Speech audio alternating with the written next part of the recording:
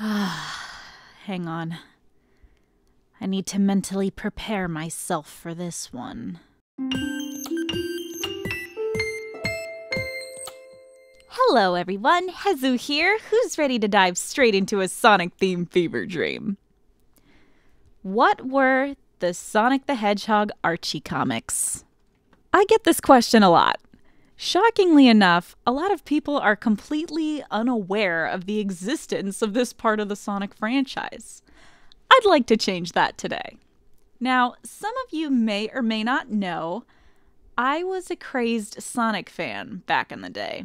I bought every Wii game, as many toys as I could get my grubby little hands on, and of course, made OC's original Don't Steal the Hedgefox. Whatever 8-year-old me thought that was. But as a young, innocent child, somehow I came walking into the local comic book store back then. A dainty, cute little place that was about to change my life forever. Most of the comics on the shelves were dark, gritty superheroes, or superheroes that simply were not for my general audience, we'll say.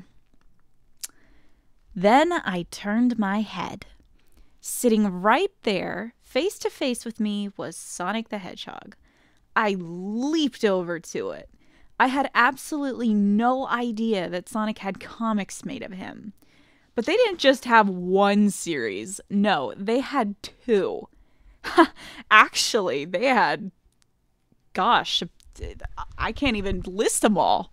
They had quite a few spin-off series too. But for me personally, there's actually the big three of the Sonic comics. Sonic the Hedgehog, Archie Comics, the original, which happens to be quite famous. It's been going on since 1992 and placed a Guinness World Record in 2008 for being the longest-running comic series based on a video game. In 2015, it then became the longest-running franchise-based comic series that surpassed even that of Marvel Comics. Unfortunately, it was canceled in July of 2017. A big mess that I shall dissect later. But this series is over 25 years old. That's older than me. Next to that was Sonic X, a simple side story for the anime/TV show I'm sure many of you have watched, which ended after issue 40. Sonic Universe, which didn't debut until much later down the road, along with many older, long-since discontinued spin-off series or bonus comics. Now this became quite an addiction. I pulled out my dusty old collection and decided to do some counting. Guys, I have 156 Sonic comics. I have 31 out of 40 for Sonic X, and 18 out of 94 for Sonic Universe? Oh my god, I had no idea it ran for that long. I was far behind for this comic. I have 2 out of 3 for the Sonic Quest. I have 5 out of 15 for the Super Sonic Specials, along with a couple free comic book day samples. Ah, lovely days those were. To my surprise, I actually had some of the Knuckles series too, 16 out of 32. Those are really old. We're talking like 1997 to 2000s. I think it's safe to infer that I asked the counter if they had any secret stashes and was rewarded generously. There's also the mini Sonic archive volumes, compilations of the Sonic comics from its very early years until perhaps its hundreds range. I have 9 out of 24 of those little cuties. And for Archie Comic official line, I have 75 out of 290. Though, with the inclusion of the 9 volumes I have, that apparently goes up to issue 91? Meaning technically I have around 166 out of 290 of the official Archie line. So that's pretty good. But damn, this is some collecting. Each comic was roughly $2.50 back then for me, since I bought these mid-2000s. So multiply that and a little more with 156 Sonic comics, I spent roughly $400 on all of this. And it could have been a couple hundred more if I hadn't stopped. though. Between you and me, these comics were worth every penny. Now, I did stop quite a few years ago. I don't know why exactly, but I think I just started to lose interest. I don't know. I had just latched onto my Bleach phase at that point in my childhood, so Sonic was quickly diminishing from my life for the first time in about 6 years. Sonic, though, was always an important part of my childhood. It was the first series I ever truly hyper-focused on, and perhaps was the longest hyper-focus of my life. But as mentioned, later on, I wasn't keeping up with any of the news or plot lines. Until 2 years ago. Sonic Archie Comics, now canceled. The longest-running comic based off a franchise came to a close. I was in shock. Because this was a good running streak, I figured it couldn't last forever, but I wonder how they ended it. To my despair, they didn't. It was canceled. I started backtracking. I found out they actually forced a reboot on the entire comic not too long before its cancellation. What the hell is going on here? Turns out, this is all thanks to one man, Ken Penders, but I'll talk about him later. The true meat of this video is actually mostly due to this man as well. See, he was one of the main writers for the comic series. A lot of the insane plot lines I'm about to list are perhaps all thanks to him. So why don't we get down to it? What made the Sonic Archie comics so crazy? Number 1, the Great War. Most people would call Sonic's people furries, but in the actual comic series, they are called Mobians. Now I know what you're thinking. Hezu, Eggman isn't a Mobian. He has no fur. And you're right. Eggman and his people are called Overlanders. They're basically mutated humans that became de-evolved due to a mutation implemented on a bombardic scale by aliens called the Zorda. You're confused? Oh, well, don't worry. I can elaborate. Dr. Julian Ivo Robotnik, or as we call him, Eggman, had an ancestor named Dr. Ivan Kintobor. The Zorda, a bunch of octopus-like aliens with a thirst for conquest, sent one of their people as an emissary to discuss an alliance with the human race. But guess what old kooky Kintobor did?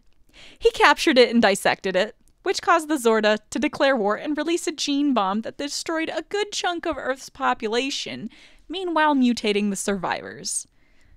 Through time, the animal species evolved to be sentient Mobians, and at some point there's a massive war between the Mobians and what's left of the human race. That's why Eggman is always targeting Sonic and his friends, because he and his cousin Snively are basically an endangered species trying to regain control over their planet through racist means.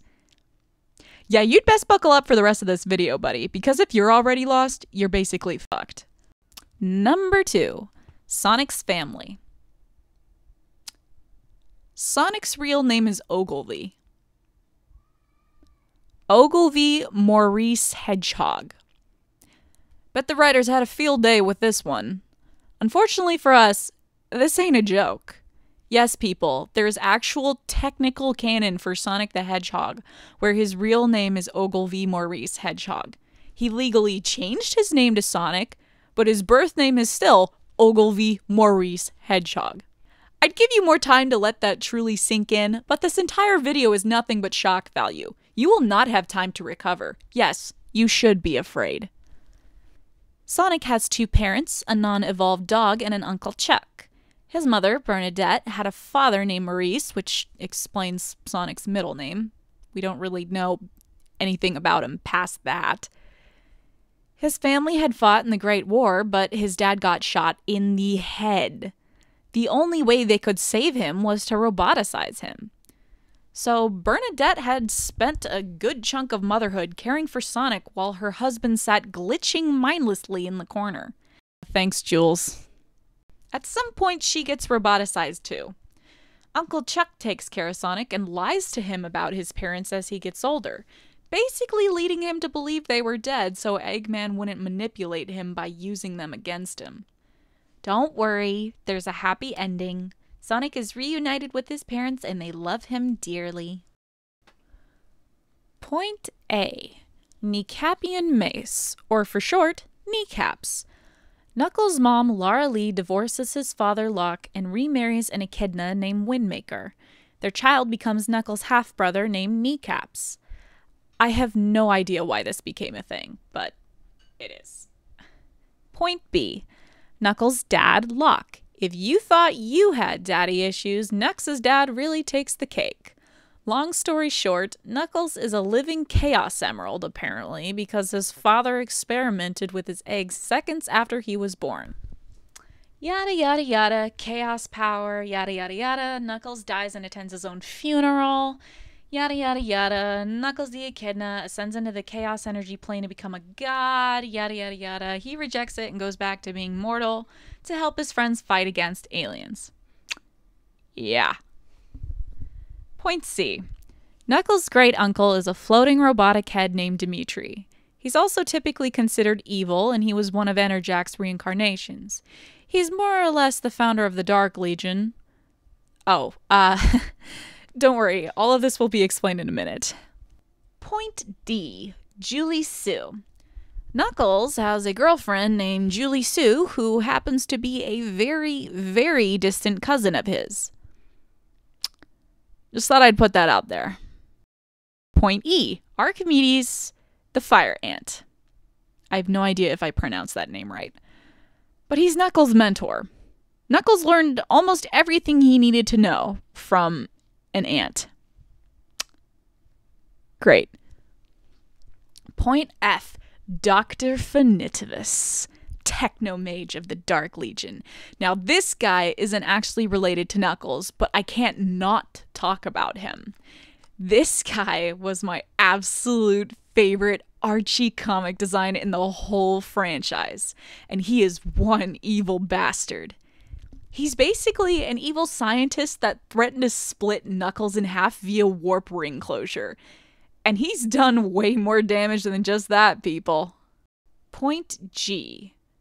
The Dark Legion and the Brotherhood of Guardians. The Dark Legion is an organization of echidna that formed together to support the usage of technology when the rest of Angel Island went Amish. Or, actually, the proper term is Luddite, but you get the idea. Point H. Enerjak. Or as I like to call it, Knuckles as a psychotic Thor. Enerjak is a demigod of chaos who likes to take over bodies, and his favorite species to take over is usually that of echidna. His fourth takeover was of Knuckles thanks to Finitivus. His father Locke sacrifices himself to bring his son back, but this caused a massive fold of catastrophic events that would haunt Knuckles for the rest of his days. Point 4. Sonic's harem. Yeah, you heard me right. Sonic has a harem. Fiona Fox, Bunny Rabbit, Mina Mongoose, Amy Rose, Sally Acorn, and potentially others. Out of all these girls, Sally was typically the one he shared the most romantic tension with. But here's some spice for your life. A robotic replica was created of Fiona Fox when she was younger. Tails met this robot and fell in love. Turns out, this is Auto Fiona, who was made by Robotnik to try to entice Tails and trick him into getting roboticized. Sometime later, the real Fiona escapes Eggman's prison and starts dating Sonic, much to Tails' despair. Then sometime later, it's revealed that Fiona Fox has actually been cheating on him with himself this whole time. By that, I mean she was cheating on him with Scourge, which is anti-Sonic from another dimension who turned green and wears sunglasses and a leather jacket. But let's save this dessert for a few bullet points down, shall we? Or number 5. Tails' family. Have you ever wondered why young Miles Prower, yes, that's his real name, hung around Sonic ever since he was young? It's because his parents were stuck on another planet. But that's not all. Remember the Great War? Turns out, Amadeus Prower was the commanding general of the Mobian's army against the Overlander humans. For some reason down the line, Rosemary and Amadeus get tired of putting up with the monarchy, so they attempt to overthrow it to push a democracy, which ends up getting Amadeus thrown in prison. There's a lot of fighting, and eventually they come to an agreement to allow a democracy of 7 elected officials to vote as a council. One of these members ended up being Rosemary. So Tails' parents are pretty badass. Oh, right. Meanwhile, Tails apparently has an Uncle Merlin who is more or less a Jedi wizard who is learning the ways of the power of chaos. No big deal, you know. Just having an uncle who is more or less a Jedi wizard. It's cool, but, you know. Oh, and Tails is considered the chosen one to fulfill the prophecy of gathering all the Chaos Emeralds of the universe and banishing them with the help of Shadow to another dimension to save probably all of existence. But, you know, just a typical Wednesday, am I right? Number 6. Amy Rose. Point A. Amy Rose retained her original design from the Dreamcast throughout the comics until issue number... I'll look that up later. She wanted to become a freedom fighter, but was considered too young to join. Using a power ring, she wished herself to be old enough to be able to join, thus forming her into the version we know more commonly today. Although her body grew, her mind is still the same. So, Amy is literally an 11-year-old in a 17-year-old's body. I'm 11, so shut the fuck up. Point B. Amy's cousin, Robbo the Hedge. Robbo is basically a turquoise-colored Robin Hood-themed Sonic in a hoodie. He is leader of the Mercian freedom fighters and sent Amy to be protected in the town of Knothole when he learned her parents were captured and roboticized. Rob wifes up in a kidnapped woman named Marianne, and the two have a son named John together. Now get this, y'all. Rob is actually the son of the ex-king of the fallen kingdom of Mercia. Amy Rose's parents were claimed to be nobles, but upon being related to Robbo, makes her fucking royalty. Amy Rose is a princess of a fallen kingdom, y'all. Oh, trust me. This gets better. Point 7. Charmy Bee is a prince too. Because why not? Yeah, Charmy Bee.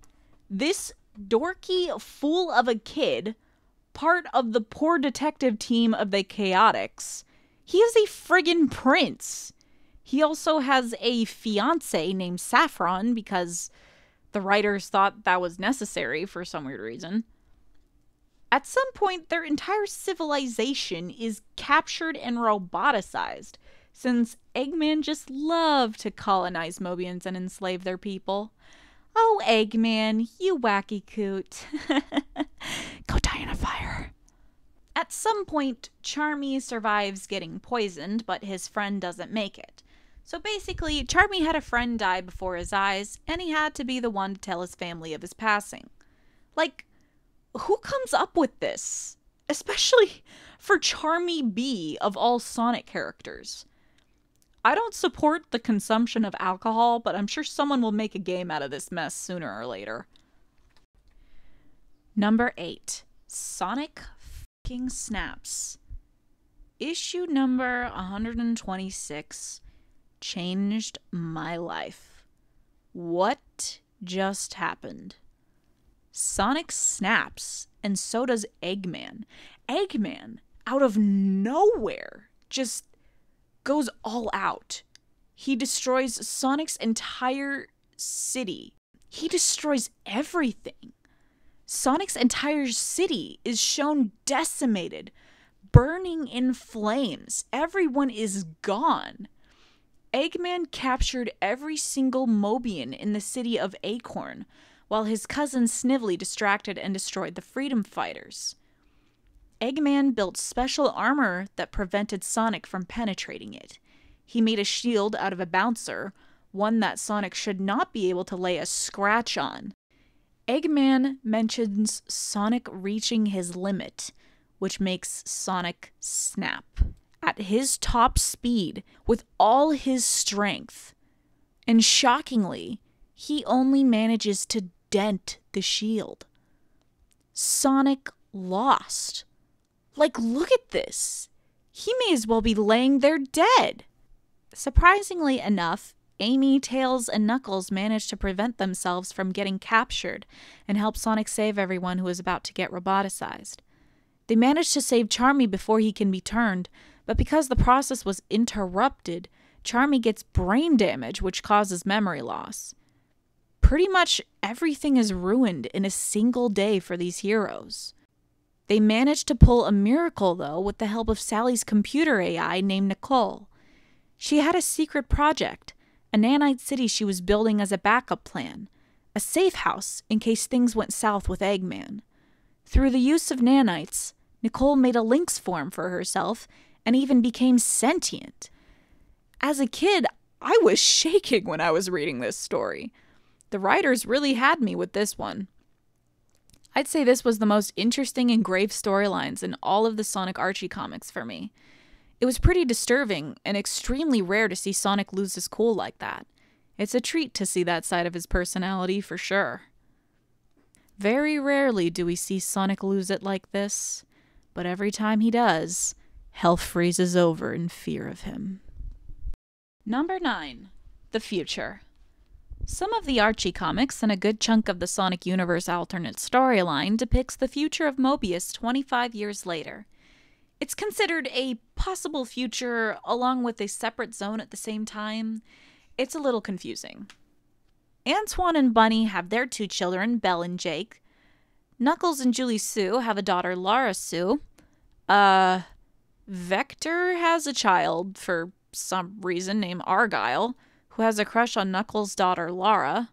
Not sure how the fathers feel about that. Speaking of, Knuckles' father, Locke, dies of terminal cancer in this timeline. Yeah, remember when he died by sacrificing himself via chaos energy to save his son from an evil demigod that lives within his subconscious? Yeah, I'd say Locke in the other timeline had a better passing considering the context. Still though, it's pretty wild to know cancer exists in the Sonic franchise. Can you imagine Sonic dying of cancer? Because I certainly can't. Leenda, who is Julie Sue's half-sister, has a son named Rutan. Sonic and Sally get married, making Sonic the new king of Acorn. The two have fraternal twins, Sonia and Manic. Side comment, this naming convention is a derivative reference to the 1999 Sonic Underground TV series, where Sonic had 2 siblings named Sonia and Manic, the 3 of which just so happened to be the lost royal children of their mother, Queen Alina. God, the Sonic franchise is one wild ride, ain't it? At some point, Sonic had to go back in time to mess with some stuff to prevent the end of the world or whatever, and then he comes home only to find out his children are gone, and his wife is now wed to an overlord, Shadow the Hedgehog. So, middle-aged Sonic now goes into a crisis and ends up homeless. And Lara Sue is the only one able to really get Sonic out of his depression and help him retake his future. Yeah, the Sonic franchise is extremely convoluted and ridiculous. But I'd be lying if I said I didn't enjoy every second of it, though. And Tails marries Mina Mongoose, the pop singer who used to date Sonic and took a bullet for him and was dating her gothic manager Ash after she broke up with him. No idea how that came to be or why. Mina and Tails don't interact in the present comic series. So this is quite jolting. They even have 2 children, Sky and Melody. Amy Rose is nowhere to be found. Silver visits many timelines of Sonic's life frequently, much to Sonic's annoyance. He has his own separate storyline where he's trying to find a traitor, you know, like the Iblis Trigger or whatever, kind of the cause for his future timeline being such a mess. But needless to say, he doesn't ever succeed, and he's kind of the bane of Sonic's existence right now. Not much else I know beyond this, but I'm sure it's gotten crazier since I left the comics. Number 10. The Antis. Zones in the Sonic universe are basically alternate dimensions. The biggest one Sonic & Co. have feuds with is typically their anti-zone, where basically everyone good is evil and vice versa. So let's take a look-see at the characters and what changes they've gone through, shall we? The most notable one that I've mentioned previously is Scourge the Hedgehog. He used to look almost identical to his prime counterpart, aside from the sunglasses, leather, and his potty mouth. The reason he turned green was due to extreme exposure to chaos energy while trying to use the Master Emerald. If you notice the deep scars on his chest, those were given to him by Knuckles' father Locke, who was guardian of the Master Emerald at the time. Apparently, Scourge was enough of a jerk to earn the hatred of both the Prime Zone and his own anti-zone allies. His own team mutinied against him when he had forced his way to the throne and long since abused them. Anarchy Barrel, the Chaos Emerald counterpart, was stored in Scourge's throne, allowing him to go super to fight against everyone on his own, giving him a wicked inverted color scheme. Sonic sometimes still thinks of Scourge and the famous words he had said to him once. "All it takes is one bad day, and you'd be just like me." It's such a Batman-Joker complex between these two, so even if you think the anti-zone counterparts are a little obscene, you can't help but still love them, whether as a joke or seriously. And honorable mentions of the known alternate counterparts so you can view them in all their glory. Anti-Miles with his lovely tuft of hair, Alicia Acorn, Rosie the Rascal, Pat DeColette, Onux, who wears a funny hat, Anti-Boomer, Buns Rabot, King Max, the usurped king who has a death warrant out for Scourge, his henchman Jeffrey St. Cross, and finally, the sweetheart counterpart of Robotnik, Dr. Ivo Kentobor, who happens to be a literal doctor. He's a veterinarian with great love and care for injured Mobians in his zone. What a great man. Evil personality counterparts are pretty popular these days, so I ain't shocked that the anti-zone became a thing. I am only mortified that self-cess continues to thrive with all this fuel.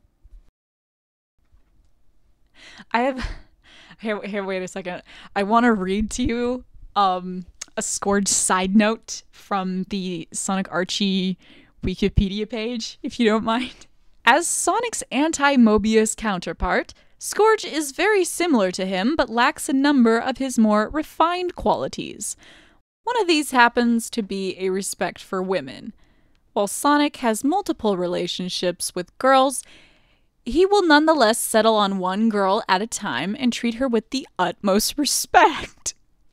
Scourge has always attempted to satisfy his desires by shamelessly going after several females at once. That's no good.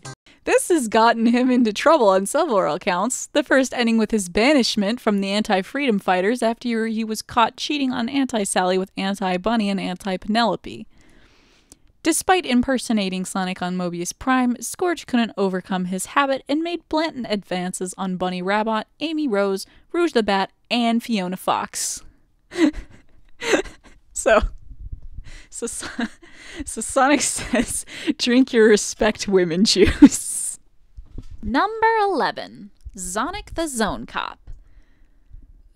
Okay, so obviously multiple dimensions, or in this universe, zones, with a bunch of Sonics and his enemies are just bad news bears all around. So how do we contain these threats that may just spill out into other zones? Zone Cops. That's right, y'all. Sonic has a Zone Cop counterpart named Sonic, who works under an Eggman counterpart, General Zobotnik. Yeah, just assume all characters from this multi-zone prison complex have Z at the start of their names. So for those of you who have always dreamed of seeing Sonic in Power Ranger gear wrangling up some bad guys to throw them in jail, your dream has finally come true. Number 12. Multiple Eggmans. Eggman himself had a very extensive family, and he's actually not even the first Eggman. Heck, he's not even from the Prime Zone. The current Eggman in the Sonic franchise basically came from another dimension. I mean, I'm kind of confused on how any of this works myself. So I'm just gonna show you all the known Eggmans on screen and just be done with it, because I'm losing my mind here, y'all. I need a break. Number 13, Ken Penders. And finally, the man of the hour. The legend that built and destroyed the Sonic Archie comic franchise. Ken Penders was a writer for the Sonic comic series for quite some time. He was responsible for the creation of most of the echidnas along with the Dark Brotherhood and so on. He was a heavy asset to the story built up in the Archie comics for years. Stories that expanded character backstories and stories many fans had latched onto. And he threw it all away. Why and how? Well, it all started with Sonic Chronicles. This entire situation is one confusing mess, so I'm going to try to keep it simple for you guys. The timeline of events are as follows. A. Ken Penders writes a storyline for the Knuckles comic series sometime back in 1999 and continues with it in the Sonic comic series. B. 9 years later, Sega releases the game Sonic Chronicles that has a very similar storyline. C.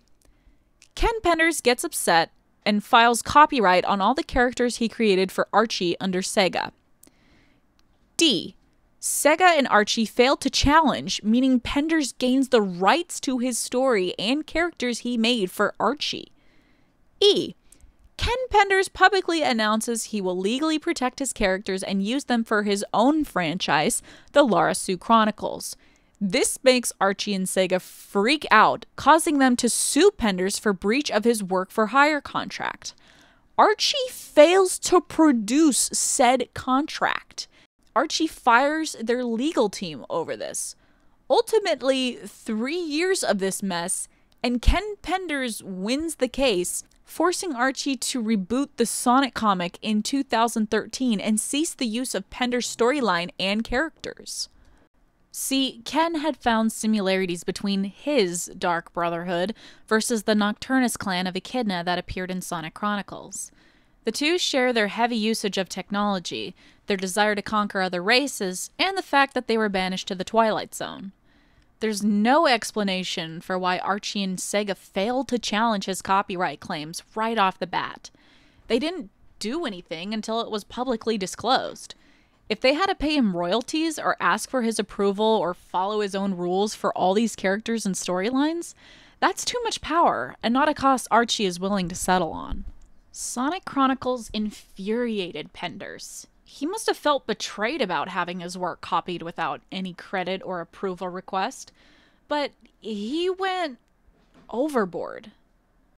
Ken Penders, in 2011, a year after gaining copyright of the characters he made for the Sonic franchise under Archie and Sega's name, decided he wanted to use his characters for his own original Don't Steal book series called the Lara Sue Chronicles. His stuff would probably pass the copyright test since it'd be deemed original enough to be his own series, but Penders, you're not fooling anyone with those fan characters. Isn't he blatantly stealing the Echidna designs? Yes. Yes, he is. Normally, Penders, you would be the one getting sued by Sega because you stole their character design. It's either sad irony or Penders is really that petty. And get this, those fan characters, he claims they're not Echidna, they're Echidna, which are actually space aliens or something. I don't know. I know. Imagine if someone at Disney did this with Frozen. It's now a TV series called Cold with Elsa and Anna, who struggle with their relationship as Elsa struggles to contain her ice powers, but in space. You see how ridiculous this is.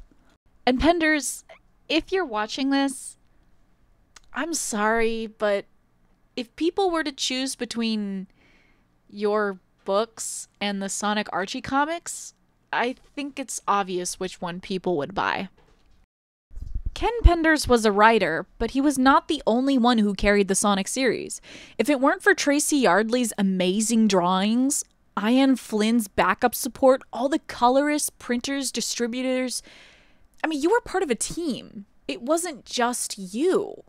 If it weren't for Archie and Sega giving you the tools and your team, I mean, they all made you someone.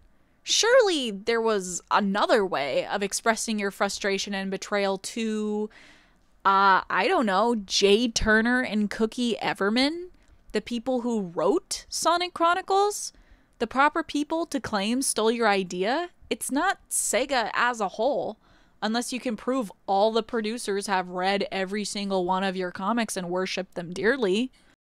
Penders claimed at some point he'd release a book concerning this case, but as of this video, it has yet to be released.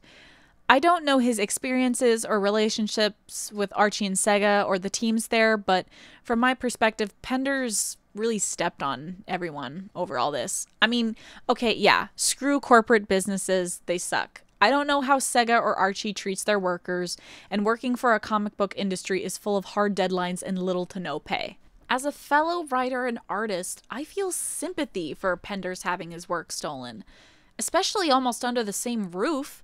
Had they merely credited him for inspiring the storyline, or even asked him permission to turn his comic story into a video game, this entire situation could have been avoided. I mean, to be fair, the characters are different enough, and there's more to the story than just the Nocturnus clan, so there's a small chance this could have been a coincidence. But that small section of the story concerning these clans really is exactly the same. But as a Sonic fan, I'm frustrated and disappointed with Penders. I feel like he targeted the wrong people. But the true damage Penders actually did was sever the ties between Archie and Sega that were going strong for over 2 decades. Sega blamed Archie for not having their legal paperwork in order. They lost money because of them. Frankly, I'm surprised they even managed to keep the comic book running 3 more years after this whole mess. But, yeah, that was the rise and fall of the Sonic Comics series. I stopped reading these a long time ago, but while doing my research, I came across the comics I had missed out on. I actually started tearing up. The nostalgia got to me. It made me want to buy all the comics I missed out on, to have a complete collection until its inevitable cliffhanging end. Anyhow, the stuff I listed in this video is really only the icing on the cake. There is so much else that goes on in this crazy comic series that I haven't even mentioned. Hell, there's probably some things that went on that even I don't remember or know about, or would take too long to explain. I could do multiple videos over all this content. There's just so much to take in. But even with all this craziness, I admire how serious the writers and artists were taking this series. There was character development, there was war, there was victory, there was romance, there was family, there was loss, there were alternate universes, and legitimately terrifying villains. There were complexities in this story that made me come back to it every time, no matter how ridiculous it was to outsiders. Heck, I only even went over what happens in the main line of Archie. There were plenty of other stuff that went on in Sonic X, Universe, and Knuckles' side stories that I haven't even mentioned. But the Sonic Archie comics were, and will remain to this day, the most complex and interesting Sonic franchise that Sega, or Archie, will have ever created. And that concludes my 12-page analysis of the Sonic Archie franchise. Guess we don't know how good we had something until it's gone. But it had a good run. I hope you all have become enlightened and will now devote yourself to the one true god that is Sonic the Hedgehog. But for real though, thank you for joining me on this journey. I'm sure the first thought that came into your heads when you saw this was, what? Another video? Hezu actually did it? And I'll tell you, I'm as surprised as you are. But Sonic is a juicy franchise that I, embarrassingly, know too much about. So I wasn't gonna miss out on this opportunity, no way, no how. I hope this determined attitude sticks with me for my other videos. But I hope you guys enjoyed this. I've got a bunch of ideas for what my next video will be, and I hope you guys are just as excited for the next one. I'll see you then. Have a great day. One of these happens to be a respect for women, while Sonic... I'm sorry, hang on a second. Sonic says, drink your respect women juice.